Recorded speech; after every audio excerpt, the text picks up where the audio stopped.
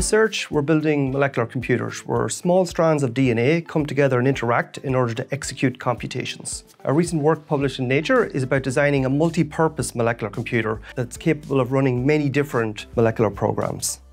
Our molecular computer works by self-assembly. So small strands of DNA stick together in order to grow a larger object.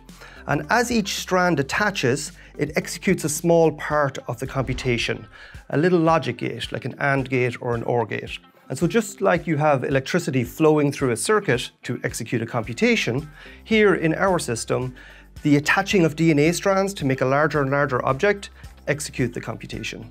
In order to have a multi-purpose, reprogrammable molecular computer, we came up with a theoretical model, and then we designed a set of 355 DNA strands that can implement any 6-bit program within that model. So just like your phone or your laptop can run a variety of different programs, our DNA strands can be used to run any program with 6-bit input in that model. And to showcase this, we developed a total of 21 different programs in the end. Some example computations we ran include sorting bits. Take a 6-bit input, put all the zeros on the left and all the ones on the right, or deciding if there's an odd number of ones in the input, or deciding if the input is a palindrome.